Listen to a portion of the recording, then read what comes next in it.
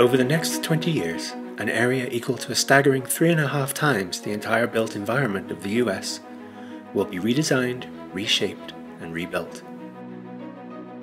How we plan and design the built environment from here on out will determine whether climate change is manageable or catastrophic. We have a unique opportunity to get it right. The architecture, planning and building community has made great strides since Architecture 2030 issued the 2030 Challenge in 2006.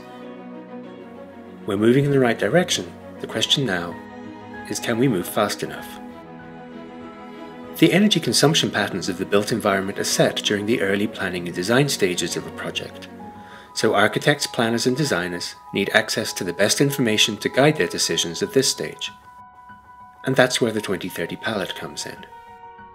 The 2030 Palette is a free online platform that puts the principles and actions behind low carbon and resilient built environments at the fingertips of design professionals worldwide. Working from the regional scale down to buildings and building elements, the visually rich palette curates best practices and organizes issues, information, rules and recommendations into a straightforward, interrelated system of elements called Swatches. By gathering the best information available and using powerful visuals and straightforward language, the 2030 Palette makes highly complex ideas intuitive and accessible. The palette can also be customized, allowing users to gather the swatches most relevant to their projects and to create and share their own swatches and additional content. As planning and design professionals, it's in our DNA to improve the built environment.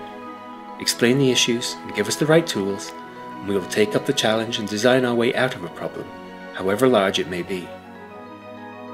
The 2030 Palette is a powerful tool to help us do just that, filling the gap between what we need to do and how to make it happen.